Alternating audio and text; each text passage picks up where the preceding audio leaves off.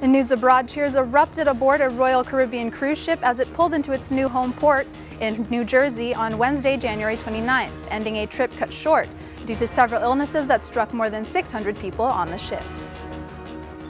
Passengers disembarking the Explorer of the Seas recalled the nightmare of getting sick during the Caribbean cruise, being quarantined in their rooms and putting everything they touched into biohazard bags.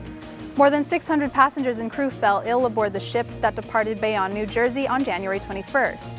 The ship was carrying 3,050 passengers and a crew of 1,165. The ship's crew stepped up cleaning and disinfection procedures and collected samples from those who were reported feeling ill following the outbreak. The cruise line said it believes the illnesses are consistent with norovirus, which the CDC explains to be a highly contagious virus spread from an infected person, contaminated food or water by touching contaminated surfaces.